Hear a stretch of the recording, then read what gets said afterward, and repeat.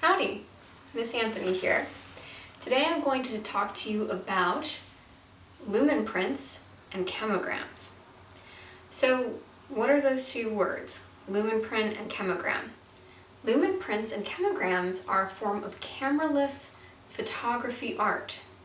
So a lumen print uses photo paper with objects placed on top and then exposed to sunlight, sunlight being the key variable there. A chemogram is much the same process, except it opens up the possibility of reworking the chemical process while developing or prior to development. So, all you need for both of these processes: photo paper, a source of light, fixer, water, and then really anything that you might want to use to create an image. It's a very chance-based, open variable project.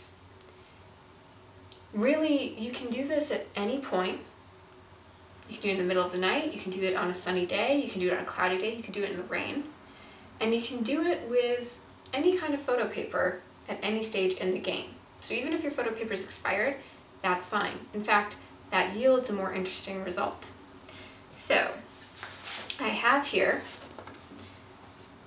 a lumen print because this is actually foliage and flowers taken from my garden, pressed onto photo paper and exposed to the light outside for hours. And then this is a chemogram. I sprayed my paper with olive oil, then I exposed it to the sunlight over the course of a day, slowly moving different objects around the page, sort of like dodging and burning in the darkroom. The only thing I really had control over was how long it was exposed in the light and at what angle I placed my objects. It's very chance-based. It's very much you get what you get, and it takes a certain level of letting go, to be okay with the artistic process, to let things happen. So, I'll walk you through the steps, and then hopefully you'll be able to try this on your own. Okay, we are down in my basement. It's kind of dark and creepy down here, but that's okay. Creepy we don't necessarily want, but dark we do for the first part of this process. It's important to be in a dimly lit area. So for me, the basement works. Every other place in my house is bright right now because it's a gorgeous sunny day. It doesn't necessarily have to be pitch black though, because we're kind of ruining our photo paper anyway. Alright, so over here next to me I've got a stack of photo paper. Everything from Ilford Multigrade RC Deluxe to fiber papers. I find that the RC Deluxe gives you the widest range of color. Remember, you can use any type of photo paper. Expired actually gets you cooler colors. Now, for chemograms, it's important to experiment with different materials. I've found that adding a resist to the photo paper yields a really interesting result. My resist has been things like nail polish, it's been things like maple syrup, it's been things like paint, and it's even been my favorite, olive oil. So, while I'm down here, I'm going to take out a piece of my photo paper. It's going to fog pretty immediately. That's okay, we don't have to worry about that. I'm going to make sure that the shiny side versus the flat side, I'll do my work on the shiny side.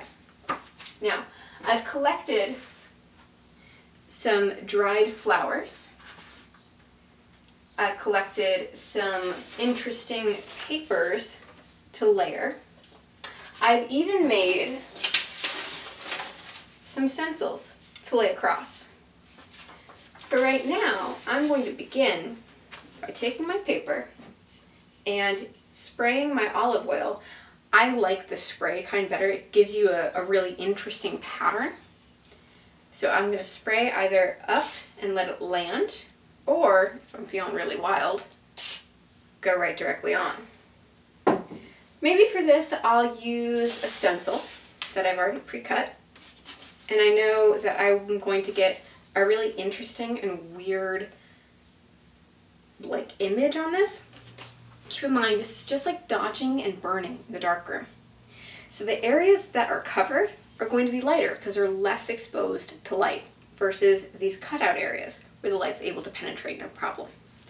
So this will be one. I also know I want to prep a piece of paper for a more botanical style. So I am going to take a couple of my dried flowers, and I'll grab another sheet of paper, and I'll take this whole operation outside. Now, here's an interesting little factoid about using botanical elements for your photo paper. Photo paper reacts to light. What else reacts to light? That's right. Flowers, botanicals, celery, vegetables, fruit. All of these items react to light. Flowers, vegetables, fruit, they use light to create energy. So when you add these onto your paper that's already light sensitive, you get a really interesting chemical reaction. As light passes through the botanicals and into the paper, things shift. It's pretty cool. All right, so I've got my materials. If you have it, it's also handy to have a big plate of glass. Mine's kind of gross because I've been doing lots of experimenting. You don't necessarily need something quite so big. You can go to the thrift store and get an old frame and take the glass out of the frame. Works just as well. All right, so I've got my materials. Now I'm ready to go outside. Alrighty, so here we are outside. Brought this table up from the basement. It's a better choice than just laying your prints out on the ground. So if you've got a surface, I recommend using the surface. Now, placed my objects down on my paper. You might not be able to tell, I'll zoom in a moment, but the paper immediately turned blue. Now, it's going to shift in color the longer you leave it out. So it's blue right now. If I come back in an hour, it'll be probably light pink. A couple more hours, deep purple, all the way to a brown that will lighten once developed. Picked some more flowers, fresh flowers from my garden. Laid those out. I've got my stencil. It's a beautiful day. Now, just gonna sip some iced tea and wait for the magic to happen. Here's a quick close-up of my layout, and you can tell the paper is already turning blue. See what it looks like in a couple of hours. Alright, checking on these a few hours later, you can tell that the paper has become a deep purple. Next step, developing. Okay, so I've left my prints outside for 4 hours. I think they're going to end up looking pretty cool.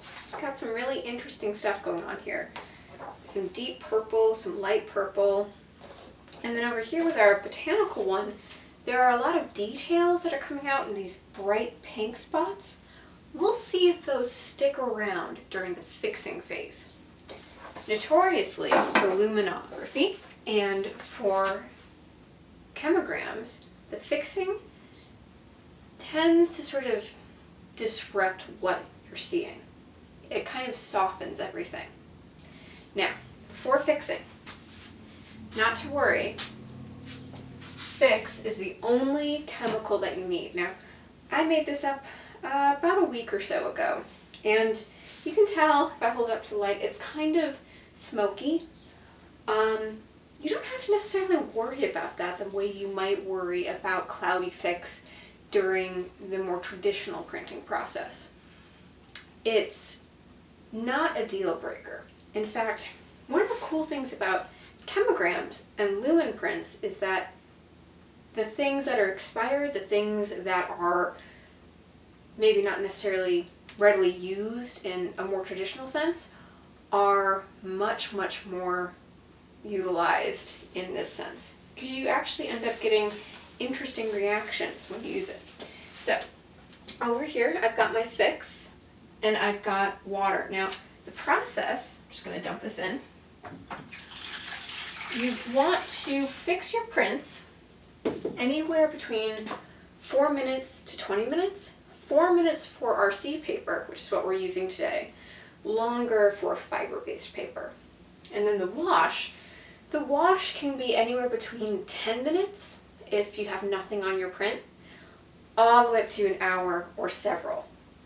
I say an hour or several because if you use things like oil on your print, nail polish, or other kinds of resist, the water's going to take time to lift that off your print. So, I will start by placing our botanical in the water, or excuse me, the fixer. And as soon as I do, a new process happens. I'm going to show you what that looks like here in a moment. So real quick, take this out for a second. You can tell that already some of our details have faded and some of our colors have changed. It's getting closer to a brown.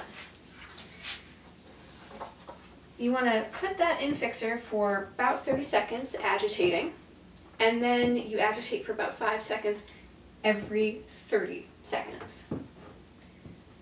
So, almost there. I'm going to switch off my camera and point it so that you can see what that process looks like.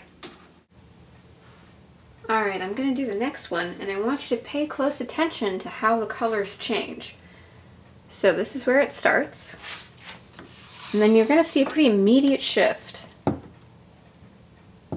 Remember, this is the one that has oil.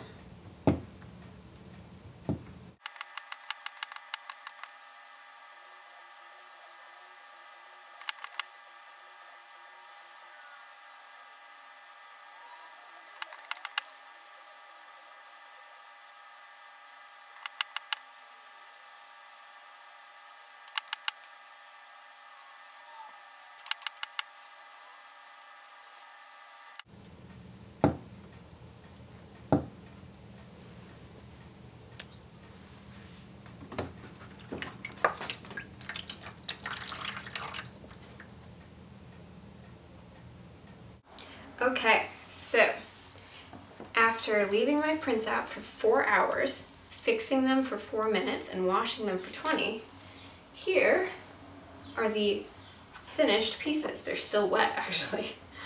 So it really went in different directions than I thought it was going to.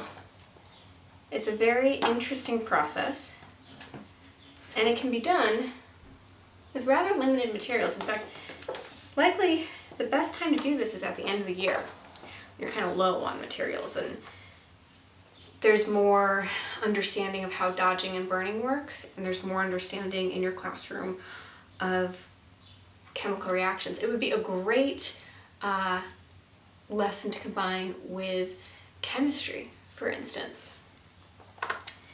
All right, well, it has been a joy. It's a great way to spend a beautiful day outside and letting time and sunlight do its thing.